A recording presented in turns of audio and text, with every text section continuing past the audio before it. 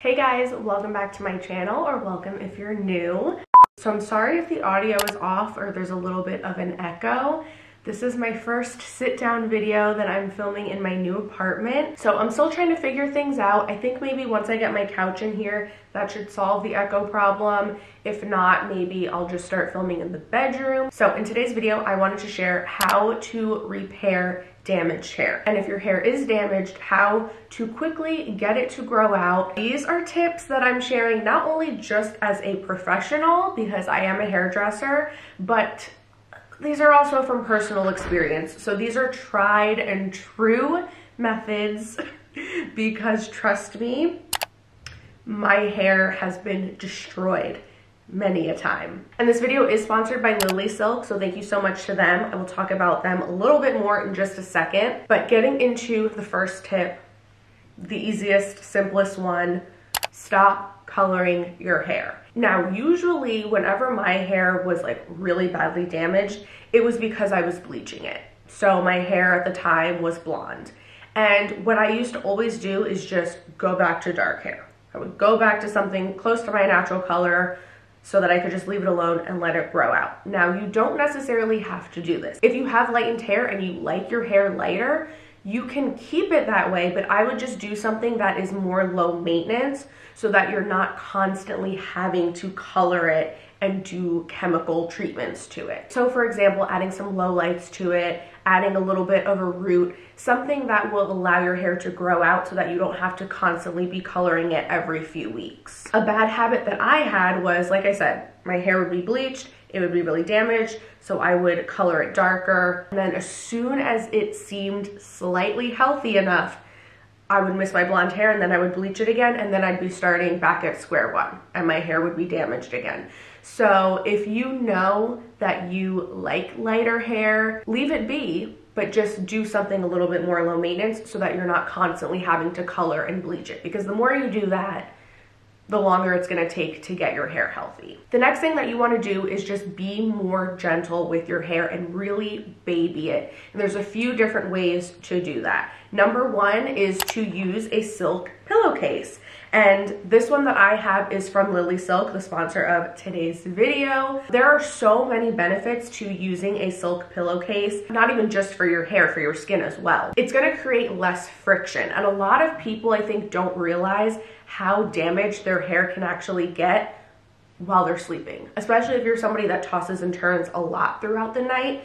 Getting a silk pillowcase is gonna be a lot more gentle on your hair. It's gonna prevent breakage. Lily Silk pillowcases are breathable, they're hypoallergenic, they're antibacterial, and they retain moisture. All of their products are made from the finest 100% pure mulberry silk and the highest grade 6A long silk fibers. Only 5% of silk in the world meets these standards, so you know that you're gonna get really good quality with Lily Silk. This shirt actually that I'm wearing is from them as well, and it is just so comfortable. I love it. So yeah, you're definitely gonna wanna get yourself a silk pillowcase because it will make a huge difference. I'll have a link down below and a discount code to Lily Silk in the description, so go check that out. But speaking of sleeping, another thing that you can do to help be gentle with your hair is when you do go to sleep, tie your hair up in a loose braid. If you just leave your hair loose when you're sleeping, and again, you're a little bit of a rough sleeper, you toss and turn a lot, your hair is most likely going to get tangled. It's just gonna be a mess. So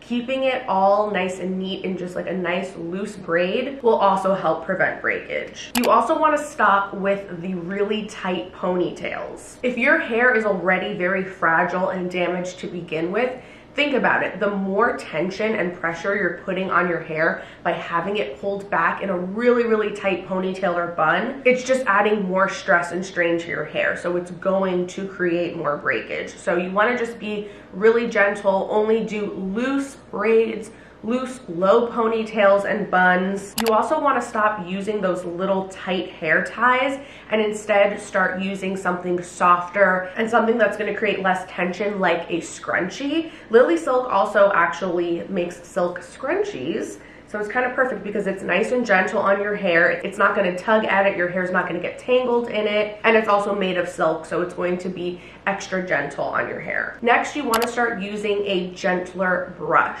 So rather than using a brush with really tight, strong bristles or comb. You want to get something that has flexible bristles like this brush does. This is the detangling brush from Fremar. Wet brushes are also really great. The tangle teasers are really good options too. Anything that is soft like this. As long as the bristles can move very easily and are very flexible and bendable, that way they're not creating as much tension on your hair. So when you're brushing through your hair, if there are any tangles, the teeth of the brush are not going to just rip right through it and break your hair off. I also suggest not brushing through your hair when it's wet.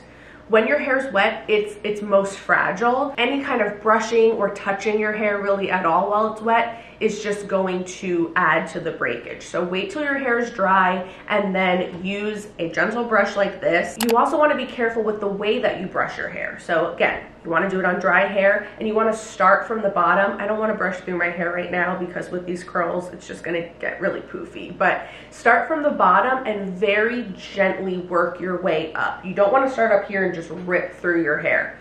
Start at the bottom, hold it in your other hand, and just very gently brush through. The next thing that you want to start doing is wash your hair less often. I'm sure you've heard this a million times that, oh, you shouldn't wash your hair that often so that way your natural oils can come through. And yes, that's absolutely true. But also, if you think about it, if your hair is in this really fragile state and you want to just leave it alone as much as possible, going through the process of washing it, it's just adding more stress to your hair. So you want to try to cut back as much as possible. A lot of the times damaged hair is going to be pretty dry too, so you probably don't even really need to be shampooing it as often as you do with healthy hair. So I would try to cut back to like 1 to 2 times a week. Whenever you are washing your hair, you want to make sure that you're using good, high quality salon products. The cheap drugstore stuff is fine if your hair is already healthy and you don't really color it or do much to it. But if your hair is already damaged to begin with, the cheap stuff is just going to make the situation worse. So it's really, really important. If you're trying to nurse your hair back to health, you want to make sure that you're using good products and really investing in your hair. Think about it, right? If you're really sick, you're not going to want to go out and get fast food, right? That's just going to make things worse. You want to nourish your body with healthy foods, probably like soup with some vegetables. Same thing with your hair. So one of my favorites is the Olaplex shampoo and conditioner. It's actually meant for damaged hair. It's color safe and it's going to really nourish it and make your hair feel super soft. And you don't have to worry about it being too harsh or stripping your hair too much or anything like that. Speaking of Olaplex, I also suggest getting their No. 3 treatment that's for damaged hair. All you have to do is get your hair wet, put some of this through it, make sure you're evenly distributing it, and then leave it on for a minimum of 10 minutes. Trust me, this stuff is godsend. It has saved my hair so many times. One time I over-bleached my hair. I was still in beauty school at the time. Needless to say, I was rinsing the foils out in the sink and literally just clumps of my hair were just breaking right off. So I immediately went and got some Olaplex, left it on my hair for about an hour, rinsed it out, and my hair felt like hair again. It was amazing. Now this isn't magic, okay? So if your hair is really, really badly damaged, this isn't going to all of a sudden make it perfectly healthy and good to go overnight, but it does help and make a big difference. Olaplex has a big range of products, but I would say the ones that you really need are just the shampoo and conditioner and then the No. 3 treatment. The next thing that you want to do is use at least less heat, if not no heat at all. I know this can be kind of tricky for some people. It was tricky for me. If your hair is damaged, the last thing that you want to be doing is using a lot of heat on it. So I really suggest just finding some heatless hairstyles that work for you. My go-to style that I always did when I had damaged hair was braids. I would just do 2 Dutch braids all the way back, and it was easy because it would just be out of my face. And I had a lot of like broken pieces and a lot of short layers too, so that was like the easiest thing for me so that it still looked kind of cute and you couldn't really tell that it was really damaged. The next thing that you're gonna want to do is get regular trims. I know some people hate getting their hair cut, especially if you want to grow your hair out, you want long hair. The last thing you want to do is cut any of it off, but sometimes it's just past the point of any repair. So the best thing to do is just keep getting trims, let your hair grow out, and then keep cutting off all the dead stuff off of the ends. And it's really important to do this because if you have split ends or breakage, if you just leave them be, they're just gonna keep breaking and keep breaking, keep splitting, and it's just gonna work its way up the hair strand. So the best thing to do is just cut the split ends, cut the breakage off first. Obviously our hair grows out of our scalp, but the healthier you can keep your ends, the faster your hair will be able to grow and the healthier it will be. Another thing that you can do to kind of help promote your hair growing, honestly, I've never really found success in hair vitamins. You can try those if you want, but the best thing that's always worked for me is just drinking water, exercising, and eating a lot of fruits and vegetables. I know it's like very basic and boring, but I've always noticed that when I'm working out consistently, that's when my hair seems to grow the fastest. The next thing that you can do that will kind of help the whole process of growing your hair out is getting extensions. Now you want to be careful because there are some extensions that if your hair is already damaged, it's not going to be good. It's just going to add to the damage. For example, tape-in extensions. I have had tape-ins plenty of times in the past. I love them and they're great if your hair is already healthy, but if your hair is very fragile, they're not a good option. So what I would suggest is if you're looking for a more permanent type of extension, doing the beaded wefts. I actually have a client that had the thinnest, most brittle hair. No matter what she did, it was just very thin, and her ends were really, really stringy. She always had a lot of breakage, and especially underneath, like the bottom layer of her hair just would not grow past her shoulders.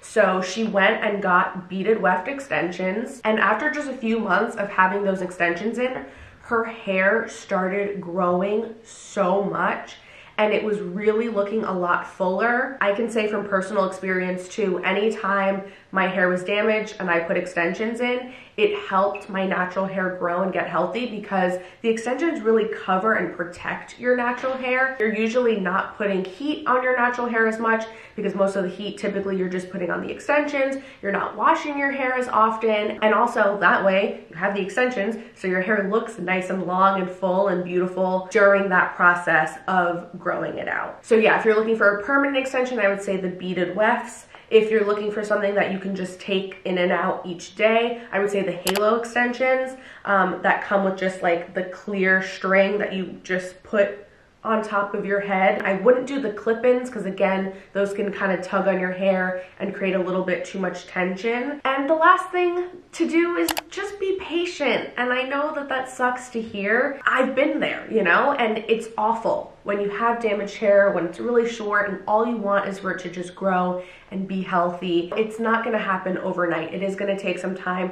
If you follow all of these tips, it definitely will help speed the process up, but it's still gonna take a few months. So just try to be patient, fight the urge you have to color it, to put heat on it. Just try to leave it be as much as you can, and I promise it will get there.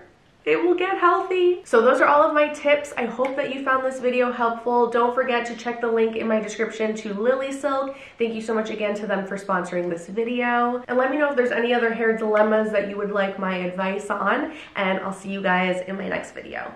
Bye.